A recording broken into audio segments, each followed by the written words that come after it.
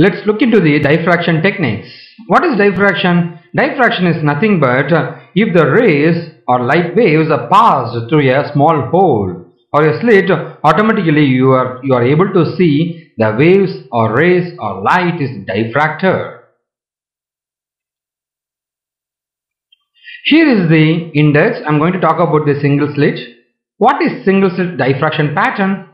The resolving power of optical instruments and the validity of ray optics. These are the things we are going to look into.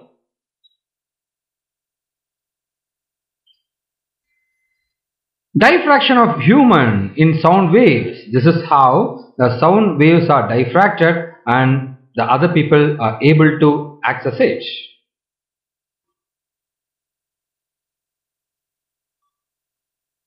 So diffraction in light waves. This is how the light waves are diffracted so that you are able to get the shiny lights. Let's see further what is diffraction in detail. So diffraction refers to various phenomena in which it occurs when a wave encounters an obstacle or a slit.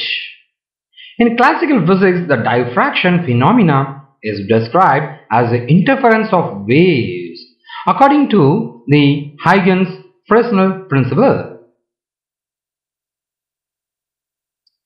If you look clearly at the shadow cast by an opaque object close to the region of geometrical shadow, there are alternate dark and bright, dark and bright, dark and bright regions, just like in interference. This happens due to the phenomenon of diffraction.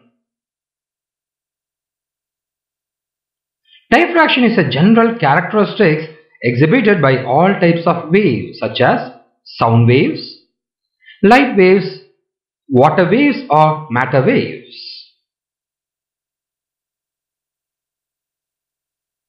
The wavelength of the light is much smaller than the dimension of most obstacles.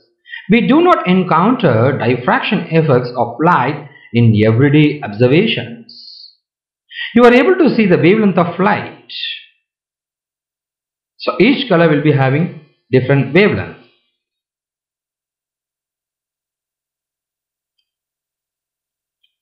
The finite resolution of our eye or of optical instruments such as telescope or microscopes is limited to the phenomenon of diffraction.